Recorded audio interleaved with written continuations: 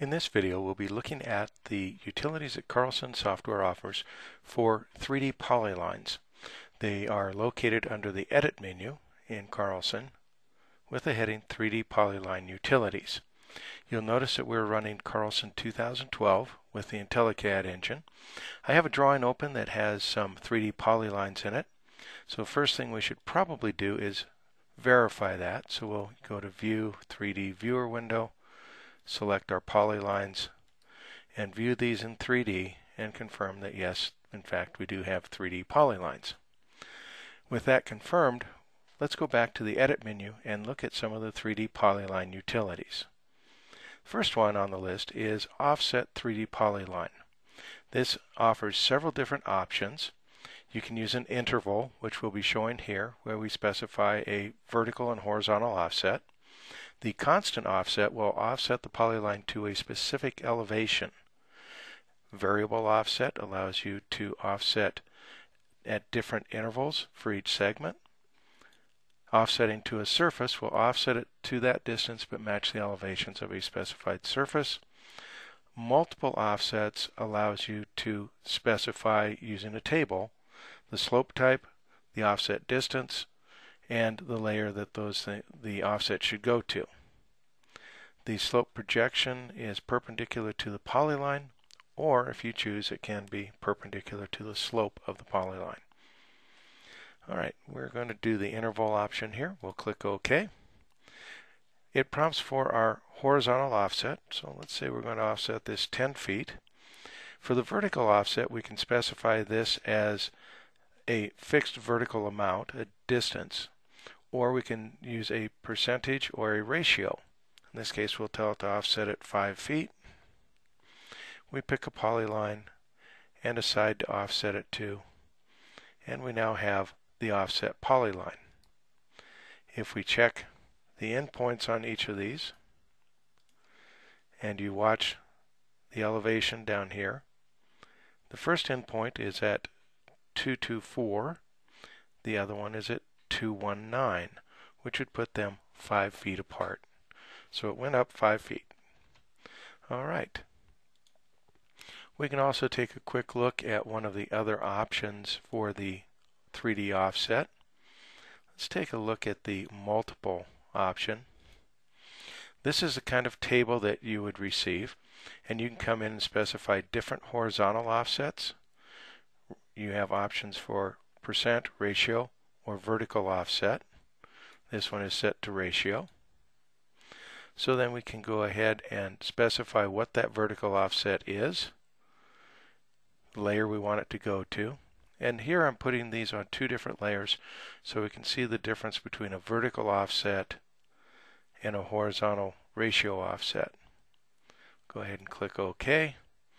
We'll pick this polyline and pick this side. So you can see we got both offsets. This one is on the 3D polyline layer. So that was the first one that was being offset at a 3:1 ratio. And then we have this one that was being offset by a vertical amount, and it's on the 3D polyline layer. Alright. So there's a couple different options for how to do 3D offsets. Moving right along on our list of 3D polyline utilities, we can fillet a 3D polyline. So to demonstrate this, I'm going to add a 3D polyline over here that will fillet. We'll start at the endpoint here, tag it there, and then we'll run our command. It asks if we want to do a corner or an intersection. So in this case, we're doing a corner because it's a single 3D polyline. If these were two separate 3D polylines, it would be an intersection. Radius we want to use, 10 feet sounds reasonable. We pick our polyline and it puts in our fillet. This fillet, of course, is a segmented polyline, lots of vertices in there.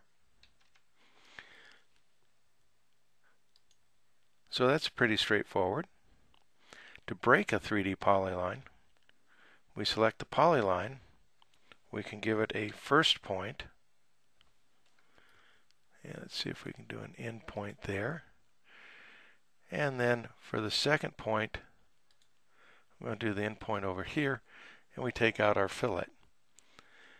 With that done, now we're ready to move ahead. Look at our next option. Moving on to our next option here. We're going to join 3D polylines. And again, to join 3D polylines is fairly straightforward. You simply select the polyline to join and the other one you want to join, and we're done. One limitation on this is it only joins two 3D polylines. So for instance, if I have a 3D polyline that runs between these two 3D polylines, and I want to join those three, I'll need to run the command twice. So I can join this 3D polyline with this one, and then hit enter, and I can join this one to this one. So I now have a single 3D polyline. So just be aware of that little difference there. We also can add points by two slopes. So to do this one, I'm going to actually come back to where we started over here and draw a 3D polyline from here over to here. So we have a nice straight slope, and we can come in and tell it we want to add, wrong command, we want to add points by two slopes. Pick the polyline we're going to add the points to. Our first point on the polyline is here. The percent slope from there, let's say, is 10%. It is a percentage. The second point we'll deliberately set at the midpoint of the line and tell it the slope from there needs to be 20%. So what it does is create a point in between. So we're sloping 10% to here, 20% to here, and then back to the original point. So it gives us some grading capabilities working with these polylines. We can also add points at elevation. So if we add a 3D polyline from here to here, if we look at this line, it starts at 219 and it ends at 204. So if we come in and tell it to add points at elevation, we can do single elevations. So we could put in 215, 216.75 and add a point that way. So we'll do a single, and let's do 215.75. We select our polyline, and now our polyline has an extra vertex at the elevation specified. If we use an interval, then it's going to look for even increments, so it won't be doing things like 0.75. If we do 2-foot increments, it's going to find every even 2-foot point on our entity. And as we look at these, we've got 218, 216, 214, and so on, with even intervals going down our polyline.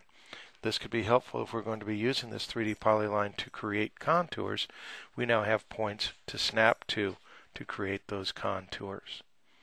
So, this gives you a brief introduction to our 3D polyline utilities for offsetting, creating fillets, breaking 3D polylines, join 3D polylines together, adding points based on two slopes, or adding points at an elevation.